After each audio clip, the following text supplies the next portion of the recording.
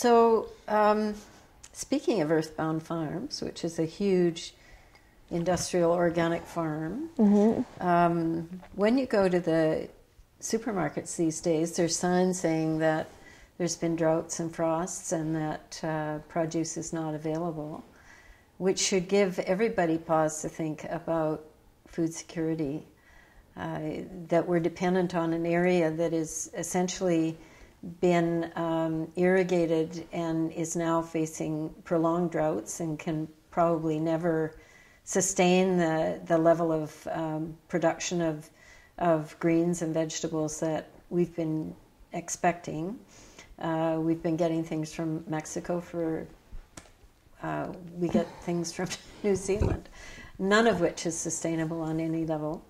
Are you experiencing any increase in people wanting your produce because of what they're seeing in the supermarkets? Yeah, it seems like every food scare that happens in the media and every event like this, they're periodic, the E. coli and the spinach and when there's meat regulation issues, we just seem to get more and more allies. It's that call that wakes people up and they think, oh, yeah, that is really scary.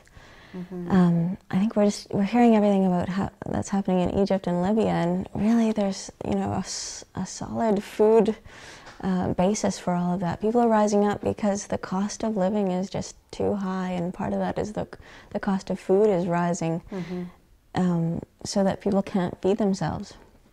Yeah, and it seems like this is all writing on the wall that the bubble that we've been in, the food system that we've had, is not going to be there for us anymore.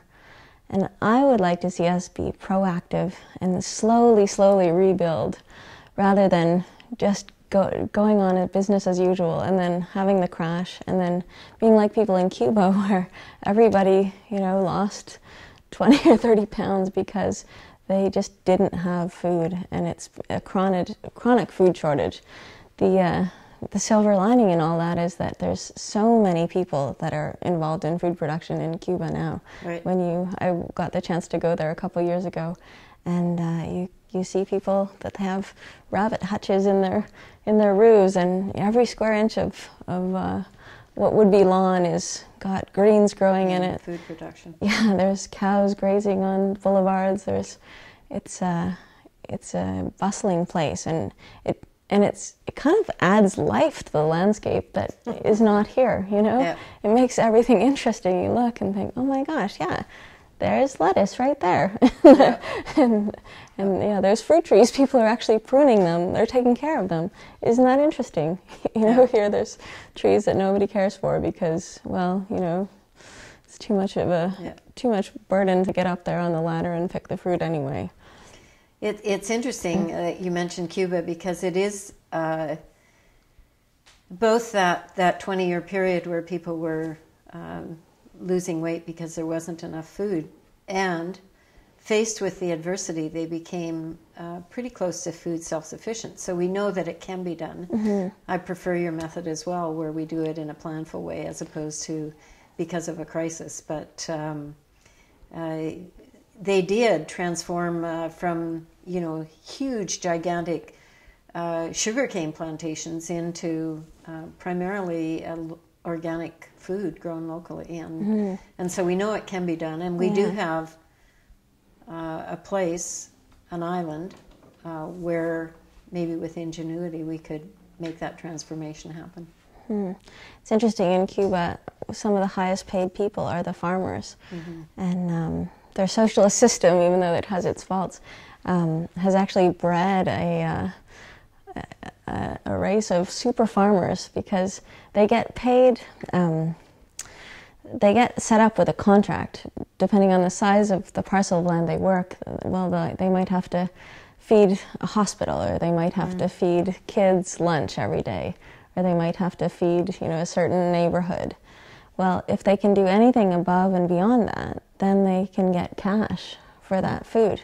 And so they've just became very entrepreneurial. Yeah, more and more productive. So you can really see how much food you can squeeze out of a square foot plot when you go there, and it was pretty inspiring. Actually, you do intensive farming, don't you? In terms of squeezing as much as you can out of your plot. Yeah, and I guess that's part of the cost of living here is breeding super farmers, because to make a living, you really have to make the land pay. Unlike Cuba, we have a lot of access to, in Saanich, more horse manure. If you turn your back, somebody's unloading horse manure at your farm. People are we have an abundance of nutrients. We have abundance of compost. We have, we all have our own truck. In Cuba, I just thought, gosh, these people they have to work so hard. They have to work so hard to get any little bit of organic matter to make compost. And here, it's just all even wasted. We'd eat big swaths of grass, and I always think, gosh, if somebody in India had this grass, they'd be feeding how many goats that would be manuring how many acres. But here, it's just excess. So we do have a lot of abundance. Yeah, I was listening to a Ideas program the other day, and they were talking about, they were interviewing a farmer whose farm was replicating the way things happen in nature, so that he would take his cattle, move them every day, and confine them to a patch of grass, because ruminants in the wild used to do that. They would roam continuously, kind of continuous banquet, and then they would have birds that would come and peck through the manure so that it got dispersed and created the soil. And it just, the science of farming is magical, really, when you think about what you can do on a piece of land and how you can make it more productive because of your own effort.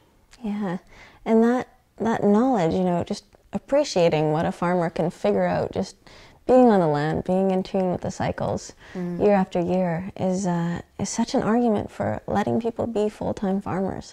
There's very few people here that can be a full-time farmer. They have to have 2 jobs because the farm doesn't pay.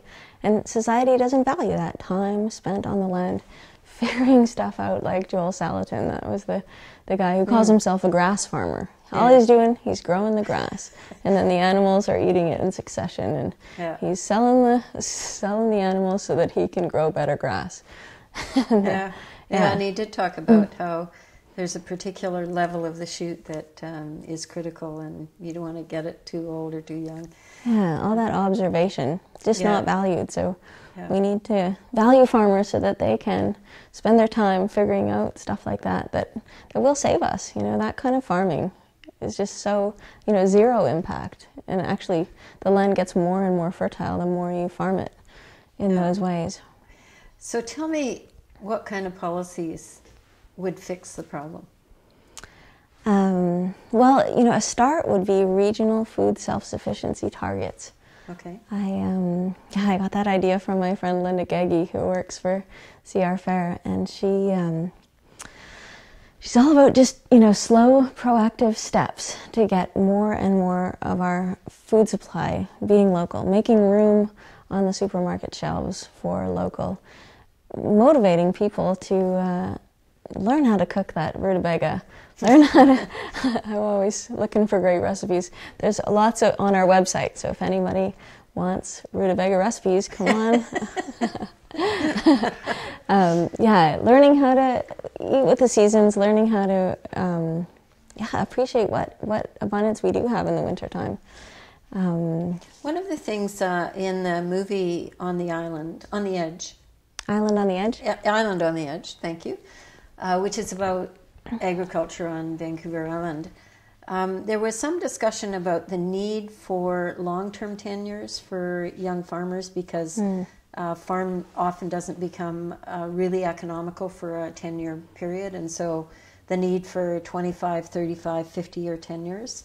The need for financial assistance so that young people can get access to land, matching land to young people. Are those part of the solutions as well? Yeah, absolutely. A major way that young people or new farmers get access to land is through BC tax assessments, designation of productive farmland. So if a landlord who's living on agricultural land but not farming it, they can get a reduced tax rate if they lease to a farmer who's going to put that land into production. We better make that more attractive. Well, it is pretty attractive now, but one problem with it is that you can just have a year-to-year lease. So what should be the case is that there's no tax incentive unless you sign a 10-year, wouldn't that be nice, a 10-year lease? Nice. And that way a farmer could come onto the land, you know, spend some time really figuring out what grows best, spending time putting in infrastructure, having proper fencing so they're not just always battling deer like I am. Yeah. And then making some investment and then being able to realize that investment.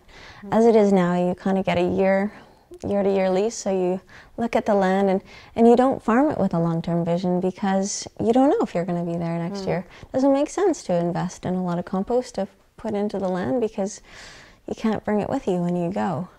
So I think we could get more responsible farming, more production off land, and happier farmers if we could give them a long-term lease. Yeah, that's it, and that's interesting because it sounds like the benefits, the tax benefits, are already there, but we need to tie those to a commitment by the landowner to long-term use of that land for farming, rather than waiting and seeing to see what the better deal might be next year. Yeah, exactly.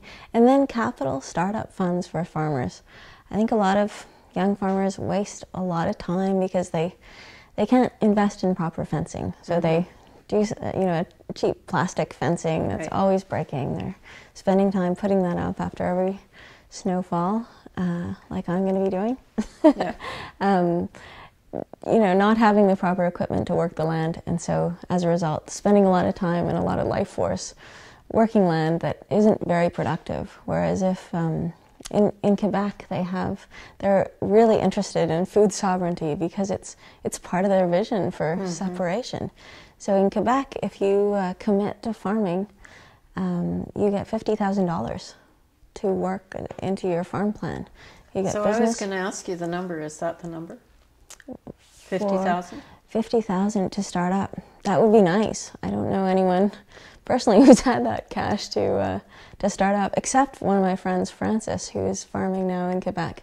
And he moved there and bought land with his family, and then he got this cash infusion. And so he was able to just get everything he needed. He was able to buy an old tractor and then spend time fixing it up, getting neighbors to help.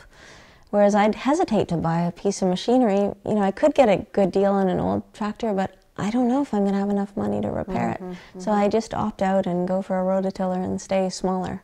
You know, it's those, you can't go out on a limb because you don't have enough money to realize your net return.